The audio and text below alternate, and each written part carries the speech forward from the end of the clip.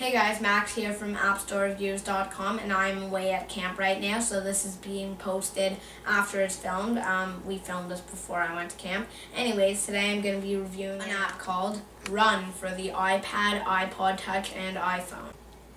So if you notice, we are filming this review on the iPad, only because Run is not compatible with iOS 4 on the iPhone, and yes, I did upgrade. So I'm going to review this app. It's by Arthur Ham. It costs 99 cents on the App Store, and I would give it a good 8 out of 10 apples. So here you've got your menu. Let's get right into Run.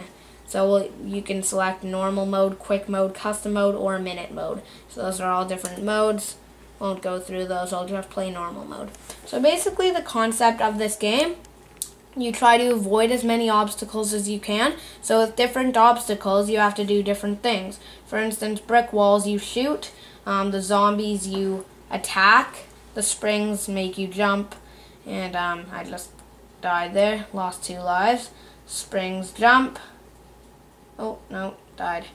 Anyways, I think you guys get the concept. You can swipe up to jump, swipe down to duck, tap on whatever you want to shoot at it, and zombies, you click the attack button as many times as you can. You can run again, post on Twitter or Facebook, view leaderboards, achievements, and challenge your friends.